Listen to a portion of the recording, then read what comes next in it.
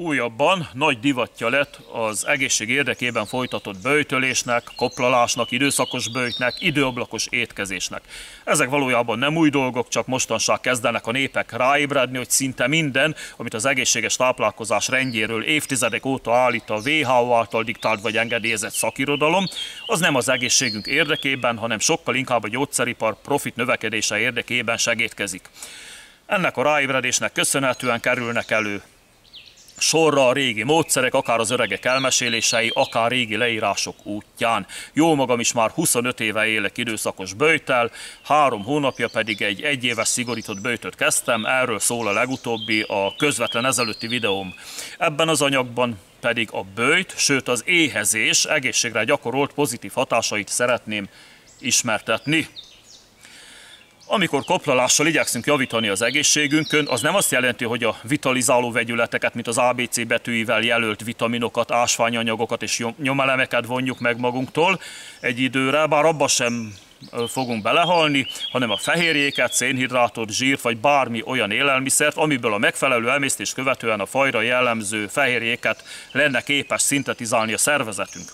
Nagyon lesarkítva, a kalória megvonás is csak másodlagos, a fő hangsúly a tápérték megvonáson van, hogy ne tudjon miből építkezni a szervezetünk az életben maradása vagy az életfolyamatok fenntartása érdekében.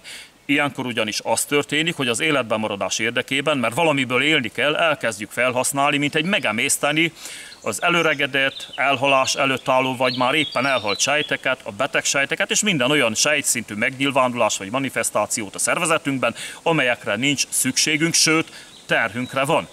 Ez alatt azok a sejtek is értendők, amelyeket örökletes vagy újonnan szerzett génmódosulásoknak köszönhetünk, amelyeket, ha felhalmozódnak, már daganatnak vagy közismertebb nevén ráknak nevezünk. A legszemléletesebben talán a következőképpen magyarázható ez a folyamat.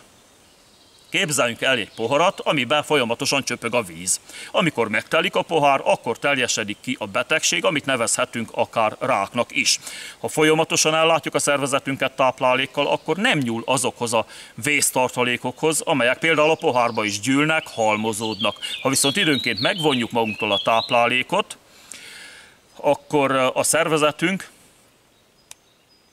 ebből a pohárból fog fogyasztani, még mielőtt elkezdeni saját magát felélni, a nem odaillő dolgokat emészti fel. Tehát mielőtt nekiáll a saját egészséges szöveteit lebontani, a nem odaillő dolgokat fogja kitakarítani.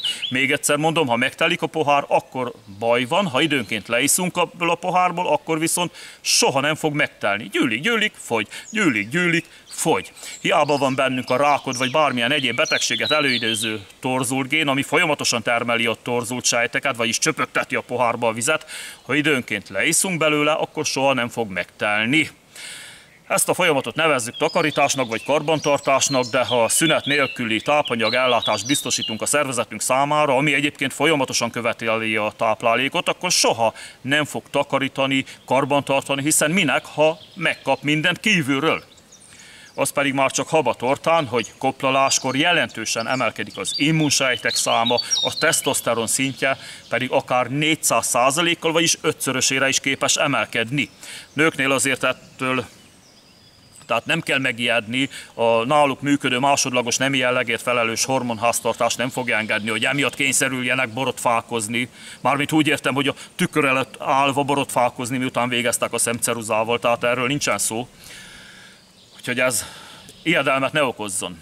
A legújabb kutatások pedig azt találták, hogy nem csak az immunsejtek száma emelkedik, hanem az őssejteké is. Ez óriási dolog.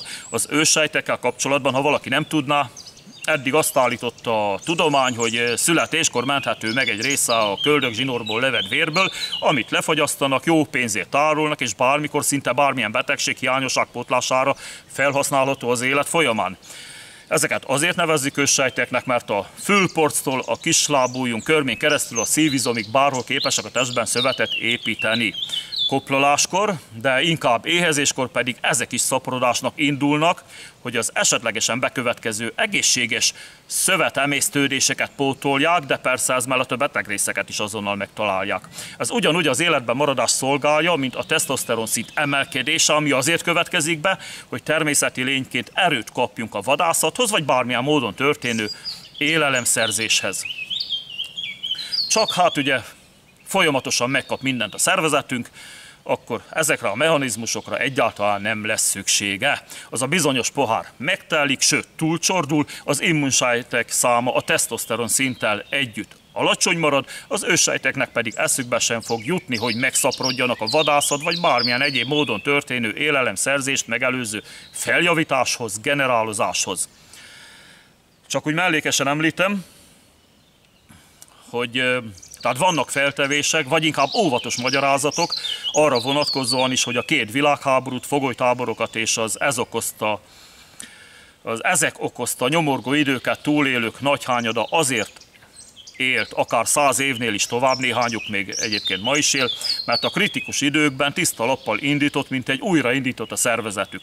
A gyerekek, öregek és a valamilyen meglévő súlyosabb betegségben legyengült emberek meghaltak, de akik átlagos egészségi állapotnak örventek, és mondjuk a 30-as vagy 40-es éveikben jártak, azoknak ezek a könyörtelen idők szinte, tehát olyan szinten kitakarították a szervezetüket, hogy mire visszatértek a békés, jólétben tölthető hétköznapok, gyakorlatilag egy újszülött egészségi állapotával folytatták az életüket. Nulláról indultak.